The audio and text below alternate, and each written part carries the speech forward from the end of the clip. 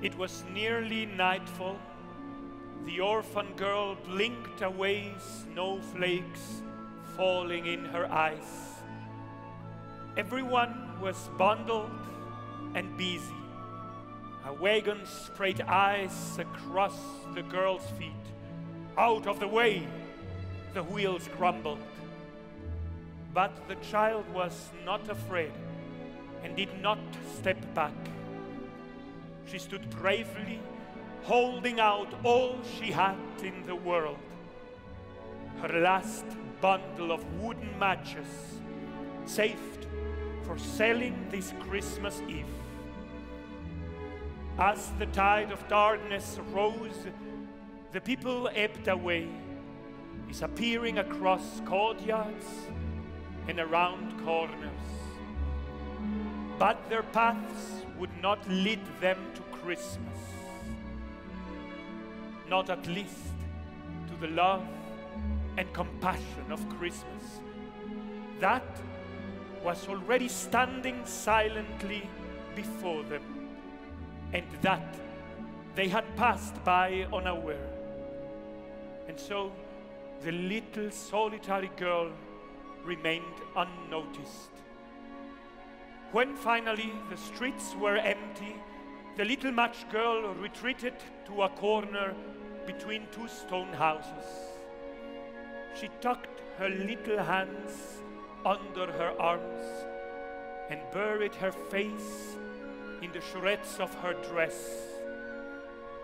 But she couldn't withdraw for long. She had to look up and out. And as she did, she spied a dull yellow gas lamp. It was a small but steady flame, like the faith that flickered in her heart.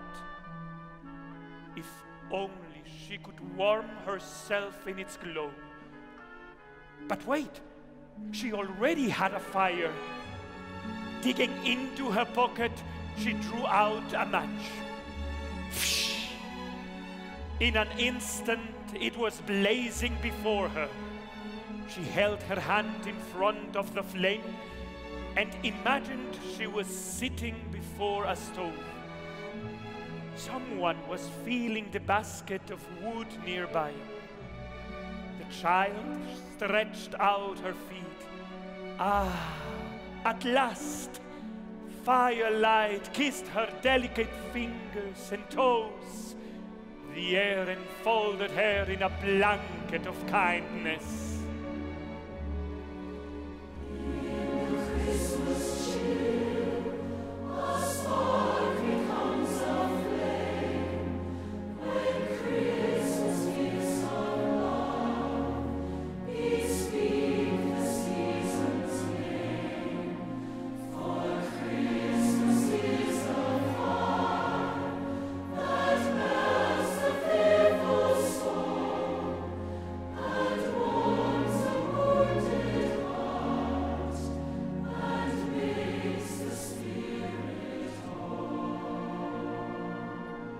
But as her eyes closed, the little match blew out.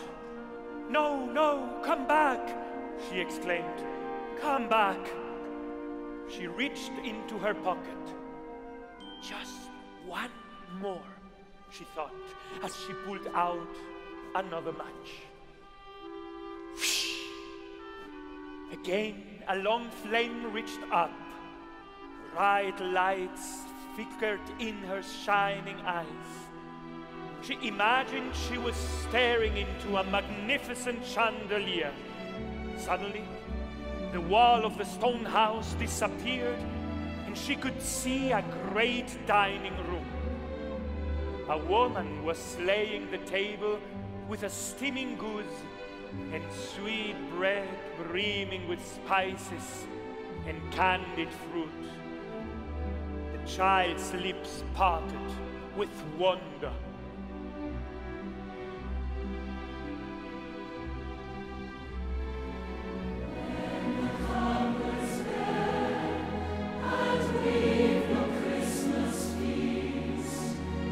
Humility is born, and gratitude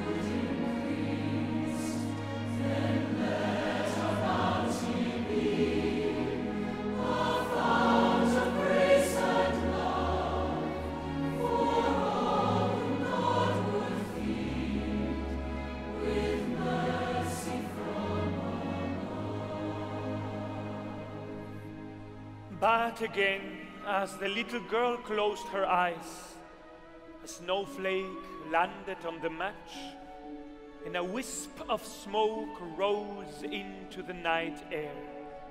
"No, don't leave me, come back," she cried. "Come back." Desperately, she reached for another match. Before she could stop herself, she was striking it against the wall. In the flash of light, she saw a sparkling silver ornament. It was held by graceful hands and placed upon the green boughs of a Christmas tree. The child lifted her eyes. Up, up, up! 1,000 lights, 100,000 facets of beauty and wonder and joy, stars dancing in the sky. Yes, she thought, yes, this is heaven.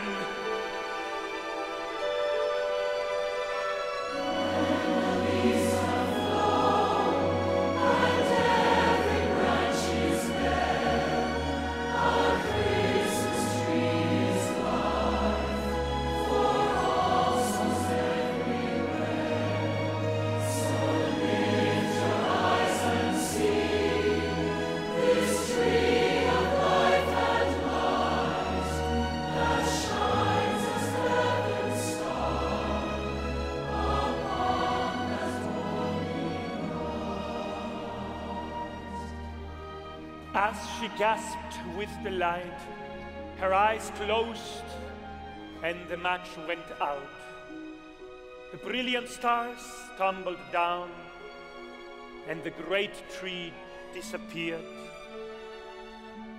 Bowing her head, warm tears fell onto her freezing hands, and she covered the last of her matches. Fire in the stove, a feast on the table, lights on the tree. How could this be gone, she wondered. There was something real in them, something alive, something waiting. Believing as a child, she lifted the remaining matches and spoke to them simply. Can you bring Christmas back? Can you give me that beautiful world again? With a prayer pounding in her heart, she scrapped the matches against the stone wall, all of them at once. For a moment, nothing came. But then, slowly, a single flame took hold and burst into a bouquet of fire. As she peered into the blaze, she heard a familiar voice. Come, little one. She knew this rustling of skirts, the sweet fragrance. Grandmother, she cried, turning around. You are here. The kindly woman gathered the child in her arms, whispering, yes, dear one, I am here, as I have always been. Then, like a great swan spreading her wings, she wrapped her granddaughter in a white shawl. Grandmother took her tiny hand and drew her close. I have come to you so you can come with me. The little girl felt warmth flow into her feet and hands, and the two rose silently into the night. The child's dress was full now, with petticoats flowing and a pretty blue sash dancing in the winter wind. She looked out. Snow sparkled across the rooftops, and moonlight turned the river into a silvery ribbon. For just a moment, the little match girl looked down into the street. Alas, a poor child was resting against the wall, with burned out matchsticks around her and a smile of perfect happiness on her lips.